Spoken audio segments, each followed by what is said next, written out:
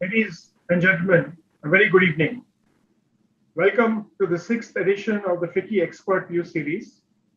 This Friday, we have Mr. Sanjay Sancheti with us. We extend a very warm welcome to you, Sanjay. Mr. Sancheti is the country manager and executive director at Olam Agro India Private Limited, and he also co-chairs the FICCI's Agriculture Committee. He took charge of Olam's India country operations in the year 2003-04, when it was a fledgling commodity trader with interests in cashew and coffee trading and processing, focused in the southern states, obviously of Kerala and Tamil Nadu, for cashews and coffee. Over the last decade, he has successfully shared this business across multiple product categories, beyond cashew into peanuts, almonds, spices, cotton, sugar, rice, cocoa, and edible oils. And beyond Kerala and Tamil Nadu, across the length and breadth of the country, with operation in more than 10 states, a truly commendable effort. He has also championed various sustainability issues, particularly focused on enhancing farm productivity, farmer livelihood, energy efficiency, and water efficiency, all key things for the prosperity of the farmer and the agriculture sector going forward. Ladies and gentlemen, enhancing India's agricultural exports has been identified as a key lever for increasing farmer incomes. Towards this, the government has undertaken several steps to address key constraints around supply chain and to build efficiencies that would drive growth in exports. The government has also announced a comprehensive agricultural export policy, keeping the focus on the agricultural export-oriented production, agro-promotion, and better farmer realization. We also understand that the agriculture export policy has set a target of achieving $60 billion exports by 2022 and $100 billion over the next few years. Agriculture trade is expected to continue to play a significant role in the coming years, and there's a huge potential that India can tap into. Mr. Sancheti, given your rich experience in this sector, it would be great to hear your views on what India's strategy should be to make this US $100 billion agricultural export target a reality, and also creating an opportunity for many companies who are not necessarily in the agricultural sector to look at business diversification and contribute to farmer well-being and livelihood. Thank you for joining us, and thank you very importantly for agreeing to share your expert views. And may I now hand over the floor to you, Mr. Sancheti. Thank you, Mr. Chenoy. Thank you for your kind words. A very warm welcome and good evening, ladies and gentlemen, as part of this session. And it's my pleasure, absolute pleasure and privilege to be here.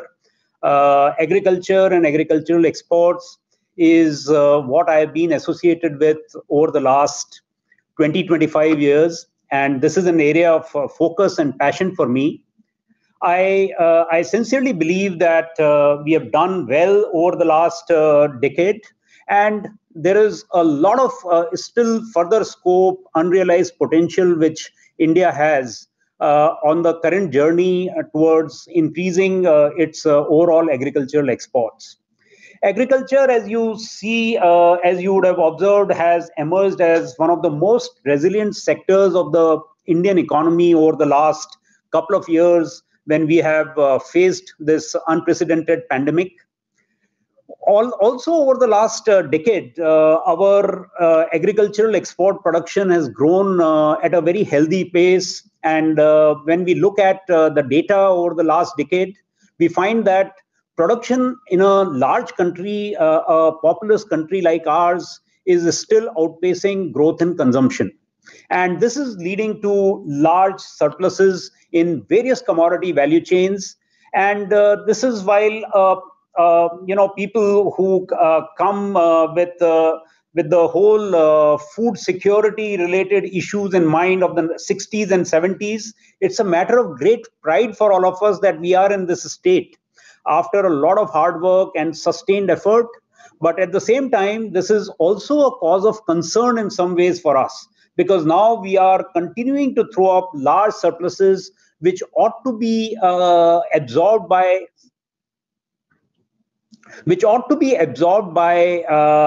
the global markets. However, at the same time, what we find is that our agricultural system is not completely aligned with global market trends and expectations and requirements. This is where a lot of work needs to be done.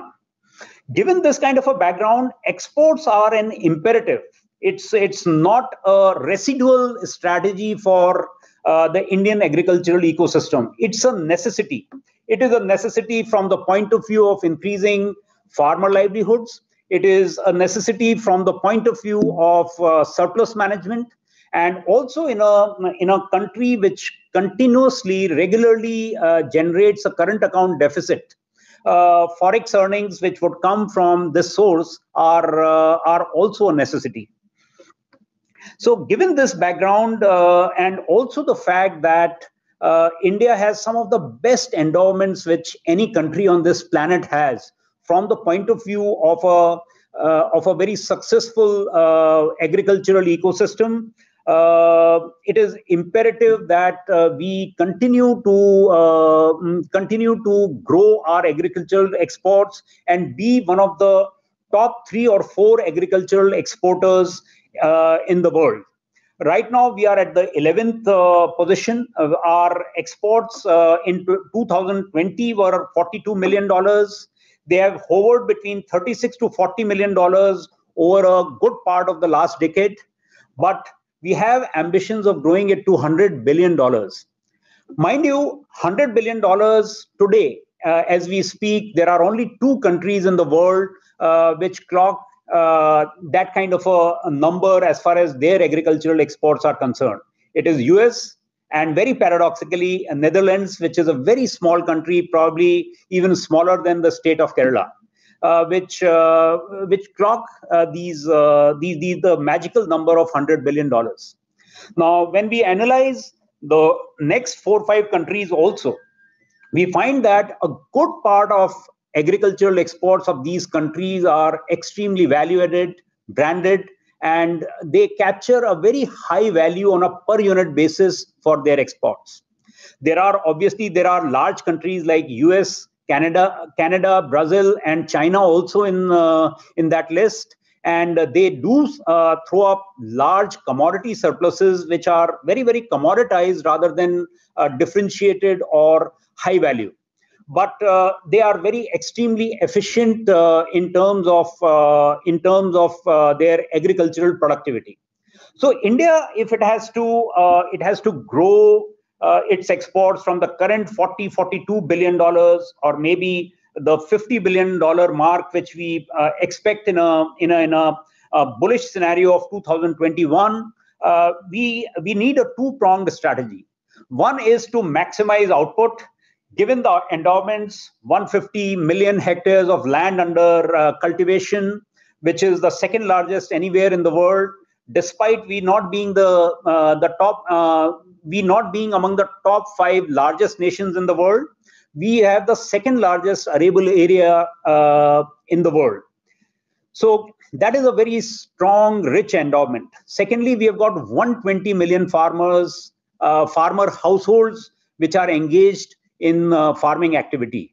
Hardly there is any other country, not even China, which has so many farming households. So let's say about 600 million people, 120 million farmer households.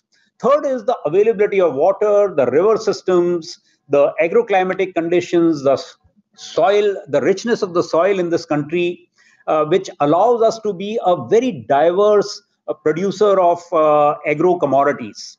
So with these kind of endowments, it is important, and if there is any country in the world which should be hitting $100 billion of agri exports, it should be us. However, this problem has to be looked at from 2 lenses.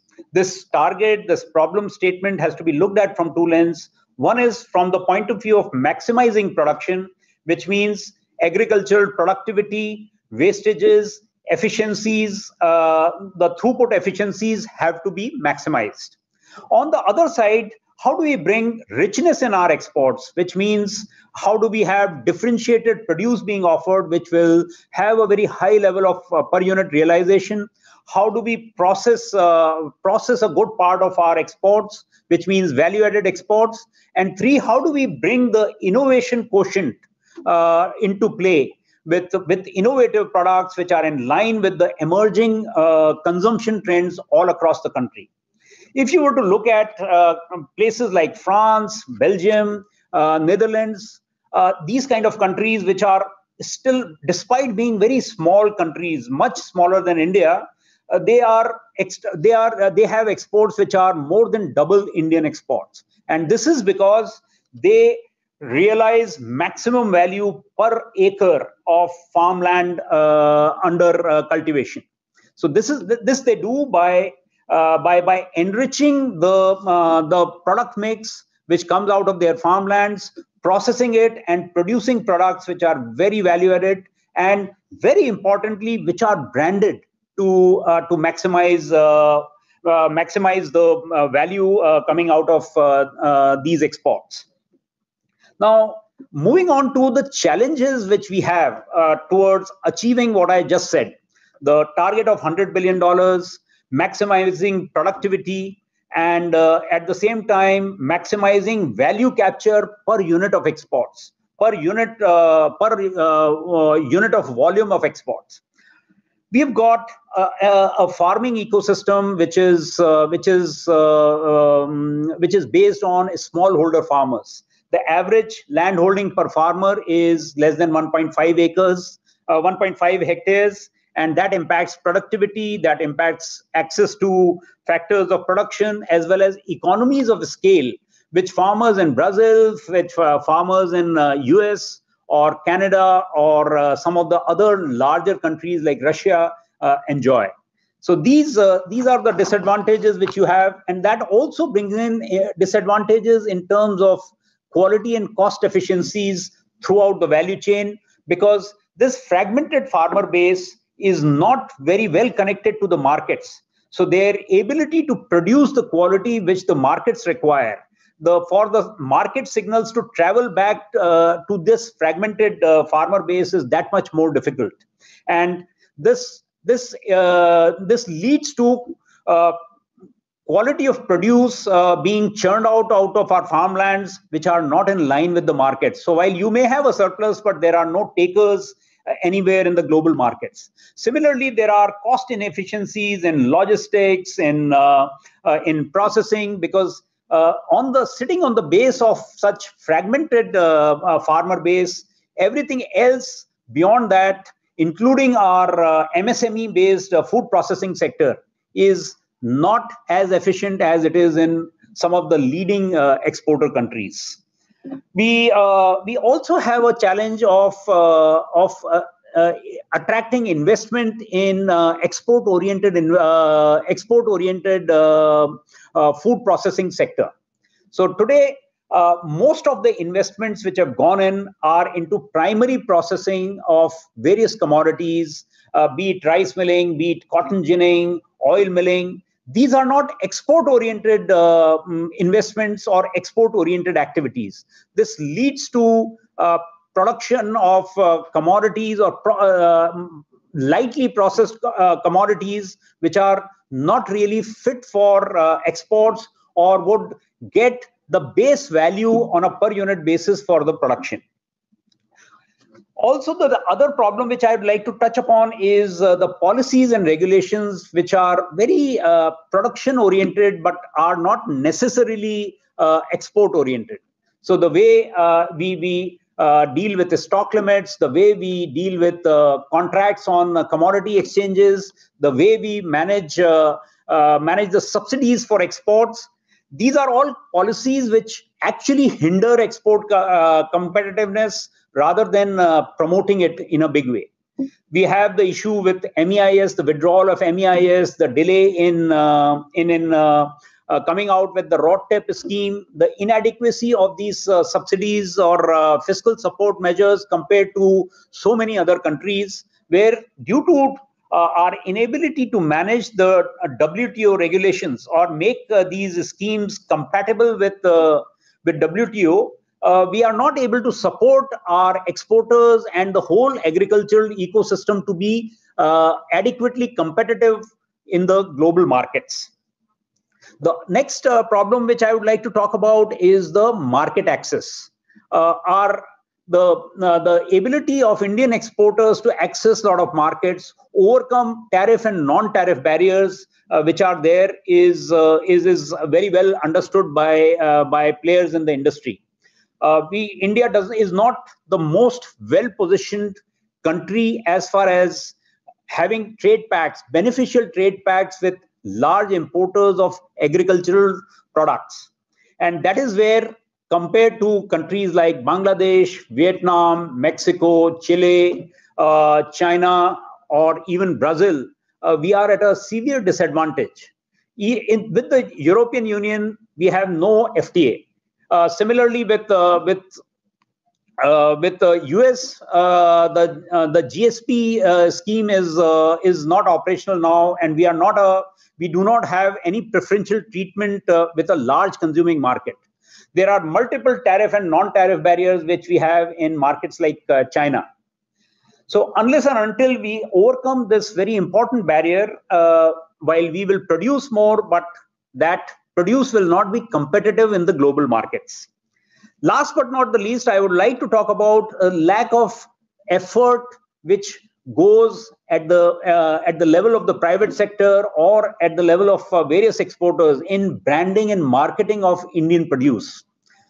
Just to give you an example, India has more than 300 GI recognized agricultural products coming out of this country.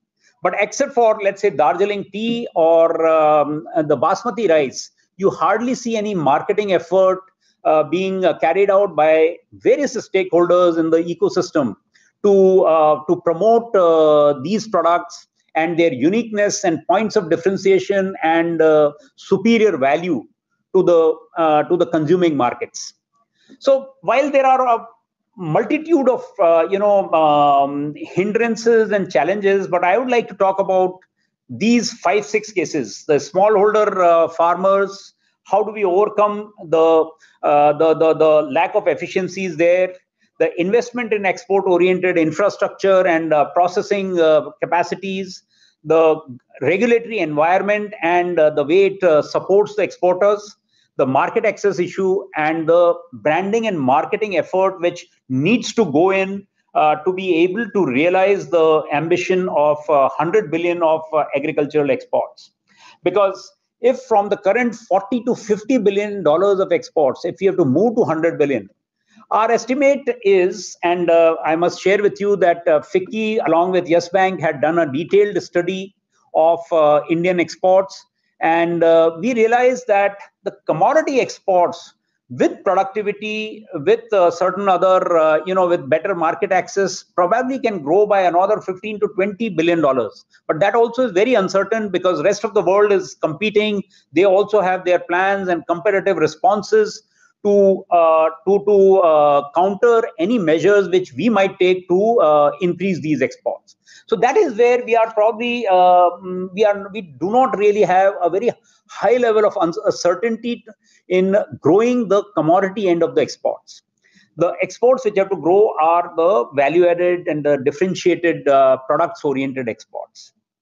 So this is where I think right from the farming system, where better farm market linkages, investment in extension services, investment in commodity-specific clusters for growing various crops, commodity-specific innovation, commodity-specific export forums, which need to be put in place to overcome the problem of the lack of farm market linkages.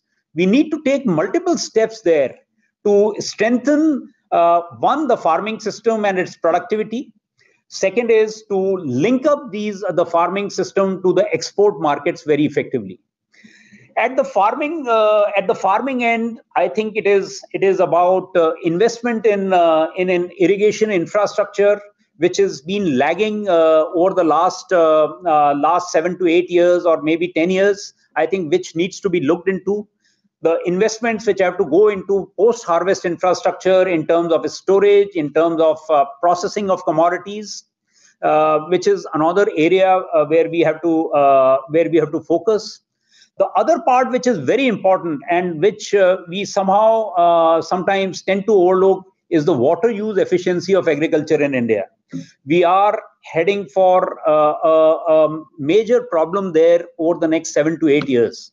Already, what has happened in the last 15 days in Uttarakhand, in Himachal, in Kerala, the kind of unseasonal rains and the climate events which are impacting us are playing havoc with our agricultural systems. And this is happening with greater frequency and across the country. So how do you manage water very efficiently is also very important for the long-term sustenance of the agricultural system there. So that is where a lot of focus has to go into harnessing the water resources and also making agriculture efficient in terms of water usage. The other part which I would like to say is that how do you make farmers more responsive to markets? And that is where farmer collectives, the whole FPO movement is very, very important. So one is for generally making the farming system efficient. Two, how do you make it export oriented? So that's where the role of export oriented FPOs comes into play. And I would very strongly advocate the need for efforts to propagate, develop, and grow export-oriented FPOs in the right clusters, which are export-oriented clusters for various commodities. This is extremely important for orienting our agricultural system towards markets and very effectively linking farmers with large exporters and buyers of agri-produce for the export market. So this is something which we should definitely look at. I would also say that there has to be a lot of consistency in our fiscal benefits which are for the export market. Right now, if you look at MEIS, the way it is being administered, it is very, very patchy and very unpredictable for the export community. We are not able to realize the MEIS benefit. And even if you realize the MEIS scripts, the liquidation of the MEIS scripts is under a cloud.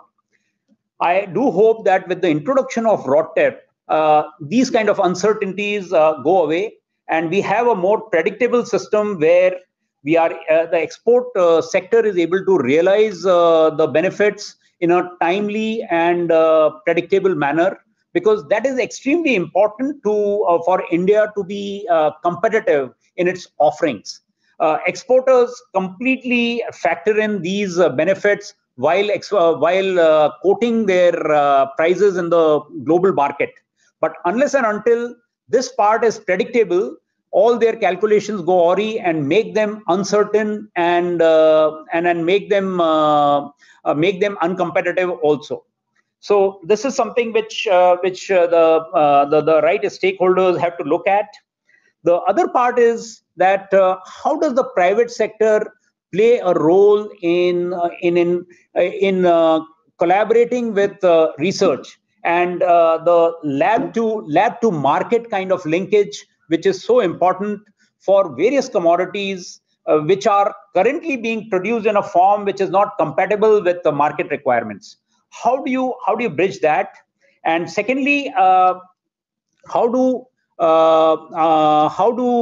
private sector make investments in improving farm productivity by linking up with the farmers? How do they invest in processing capacities?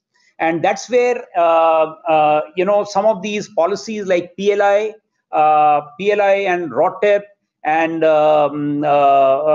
RODTEP and the export and the processing subsidies which the government gives come into play, because that is what provides the required support for these players to be able to invest in the processing capacity, which is more export oriented.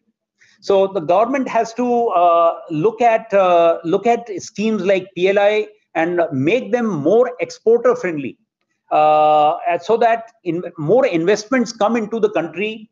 We for each of the commodity value chains, for each of the product categories, we are able to attract the largest players, the most competitive and the most well-connected players for the Indian agricultural system. Unless and until we get these leading players into the Indian processing system, we will not see the multiplier effect of such investments and the benefits which would flow through to across the value chain, right, all the way till the farmers.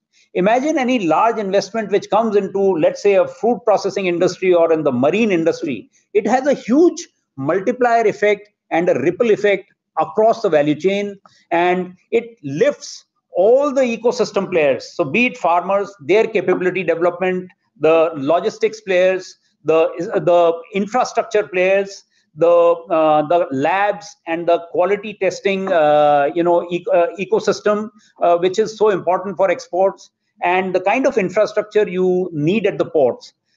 With such large players coming into play, you have that impact all across the value chain. And what India needs to do is to attract such players across a range of products and commodity value chains. This is something which is really lacking in any of our large sectors, barring a few sectors like, let's say, coffee, to a certain extent, marine products. We really do not see large foreign investments coming in from leading players of the industry, and which would have a completely transformative impact on the export ecosystem there. The other part is, how do you give the right incentives for branding and marketing for the global marketing? So how are private players supported? And I do see that there is some effort which has gone by introducing these benefits under the PLI scheme for the food processing sector. So similar benefits have to be thought through and given all across various commodities, and that is something which will propagate all efforts to brand and market the Indian produce all across the global markets. And this is something which can really have a huge impact on how the exports grow from $50 billion, and how the processed and branded food products as a percentage of total exports grow significantly. Right now, by APIDA's estimates, I think the processed products export out of India is probably not more than 15% of our total exports. So let's say in the range of about $6 to $8 billion. That is pretty insignificant for a country which has aspirations of growing exports to $100 billion. And as I mentioned, today there are only two countries which are there in that league, and both the countries have a large part of their exports are not commodity exports, but value-added branded exports. So with this, I will hand over the session back to Mr. Shenoy for his closing remarks. But I would say that it has to be a two-pronged strategy. First is maximizing the surpluses. How do we improve agricultural productivity to throw even bigger surpluses all across our agricultural system? And two, how do we enrich the profile of exports by innovation, by branding and marketing, and by higher value-added processing? Thank you. Each one of you will agree that this was a very informative and interesting session. Thank you, Mr. Sancheti, for sharing your perspective and for enlightening us on the opportunities ahead. India has certainly a long road to cover as our value chains are not yet aligned with the global value chains, and it remains critical to address the challenges in a holistic way. but you have shared some insights and experiences that would enable firms to do so. Also, you correctly pointed out that an action-oriented and a time-bound approach will be important to achieve tangible results.